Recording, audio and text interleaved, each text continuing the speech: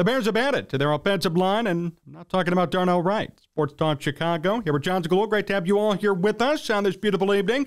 The Bears have a new offensive lineman. Roy Mbaeteka has come over from the Giants. He's a national player from Nigeria.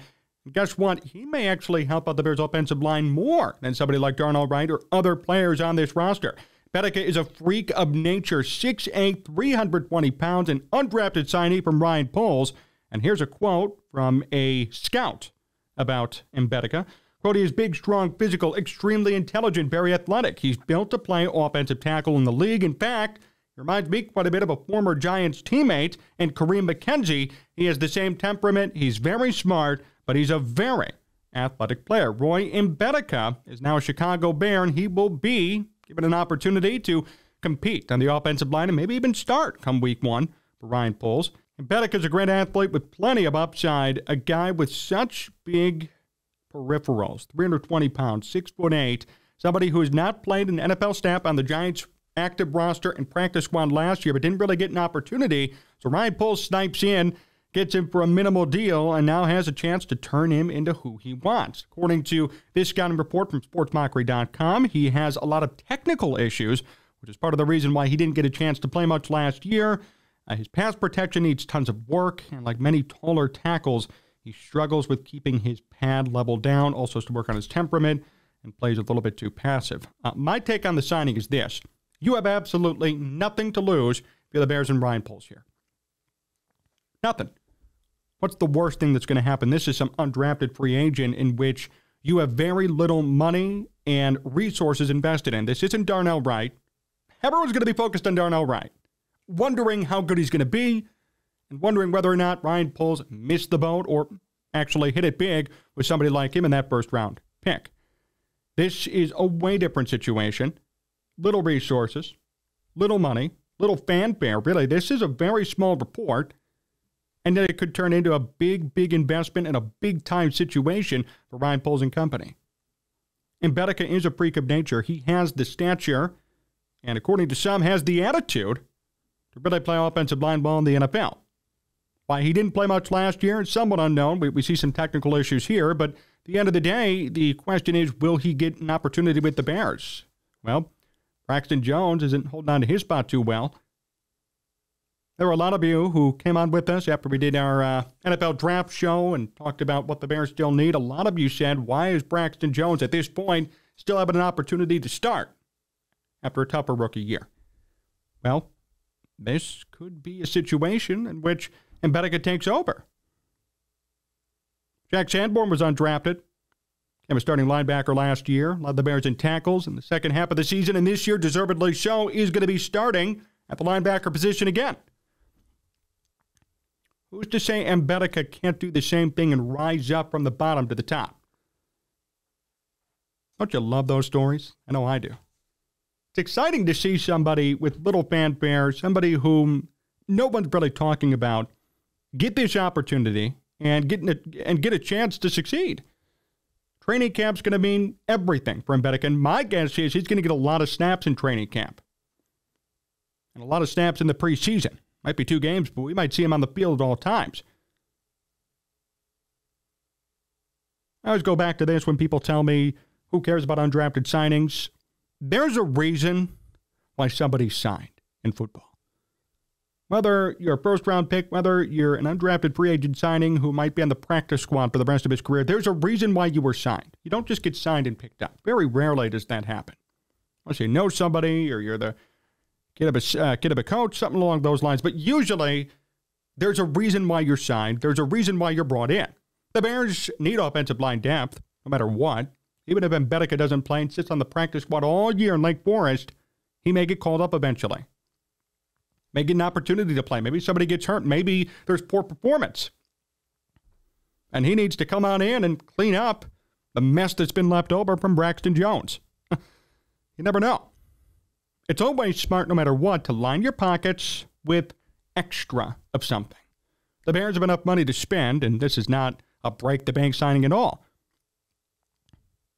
There's an opportunity here to get an insurance policy and yet have somebody who's essentially a rookie. He may not be a rookie in the NFL's eyes. He was on the Giants roster all year last year, playing the preseason, but he's never played a real in-game snap yet. Not once. And guess what? The Bears haven't eaten the offensive line. And if the Bears are going to do this right, which I think they will, and they play it based on merit during training camp, he may end up getting a spot. He's been gifted an opportunity from Ryan Poles. Now it's up to him to earn it. That's exciting. It's going to be fun to watch, and it's always one of those moments where you're like, I knew him when. We are covering this signing today in early May. Mbaeteka could be a superstar by November. Never know. I will say this, according to the scouting report, and according to what I've seen, has the athleticism, has the raw talent, maybe not polished talent, but certainly raw talent. He knows how to play football. He knows how to block. Freak of nature. Some NFL experience, albeit practice squad and preseason, but he's been on an NFL roster. And what do you have to lose? Even if you play him week 4, week 5 with Braxton Jones, have him replace Braxton Jones, what do you have to lose? What's the worst that's going to happen? Okay, he gives up 20 sacks or something, and you bench him again.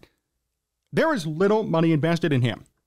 Little to none. There's no fanfare. There's no excitement. There's nothing. It's a blip on the radar to most people. And yet, he could turn into, potentially, a full-time starter on this team. I've always knocked the Bears in the past for having such a mishmashed offensive line, an offensive line that had so many non-top prospects, and that's why it was so bad. Well, here's a case where you don't have to be a top prospect to get an opportunity to succeed. Darnell Wright's going to get all the opportunities in the world, rightfully so. And if he doesn't hit, it's going to be a big failure for Ryan Poles. Somebody like Mbaeteka, it's going to be completely different. He may not get as many given opportunities because there's no fanfare around him. But if he can earn a spot, he'll be there for life. The Bears are so offensive line hungry that they need this. They do. Even as a piece of depth, even if he never sees the field, it's exciting and it's necessary for them. They need somebody there in the background to at least get Braxton Jones a little bit worried, a little bit scared, or anybody else for that matter. Darnell Wright even, theoretically. Maybe Wright turns into a bust and you have Mbaeteka right there. Whatever the case may be, there's a reason why the Bears acquired him. There's a reason why Ryan Poles said, from the beginning, we're going to build through the trenches. He's doing just that. I love the investment in offensive line. May not be big, may not be exciting or glamorous to many people, but this is such a low budget, under the radar signing that could turn into something really huge. And no one's talking about it. This offensive line is so starved for talent. And we've talked about it for years and years. If you followed the Bears from Rex Grossman, Jay Cutler, to now, it's Trubisky. Now Justin Fields, getting sacked 7 times in his debut. There's always been a need for offensive line help. And the Bears, for some reason, have never gotten it right. It's always been random guys, plug and play, 1 year here, 1 year there, a couple of draft picks who never work out. This year specifically, there's been a clear focus on offensive line help. Darnell Wright sent a message right away. The Bears move back. They don't take Jalen Carter. They pick up Darnell Wright, who did not allow a sack and only allowed 8 pressures during the college season in 2022. And even this signing, usually when you see undrafted signings, it's a running back, wide receiver, somebody who you know is probably never going to play. This is an offensive lineman who's 6'8", 330 pounds.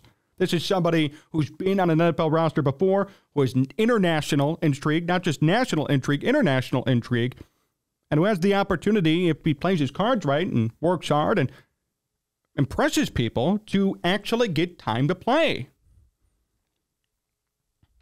There's a lot more to this signing than what it looks to be. Everybody else, some undrafted guy, who cares? Move on to the next player. When do OTAs start? I'm saying we should at least consider what he may bring to the table. And if I'm wrong, look like an idiot, fine. But you know what? I'd rather be a little bit more optimistic knowing this is a huge offensive lineman who has some experience, huge signing, and he could make waves for the Bears in 2023. That's something that we all ought to think about when we look at this signing for the Bears. Thank you all for watching here on Sports Talk Chicago. Appreciate the like. Thank you all for watching here on Sports Talk Chicago. Appreciate you tuning in. Subscribe to the channel at Sports Talk Chicago. Follow us all over the place, including Instagram now at Sports Talk Chicago too. Thanks for watching.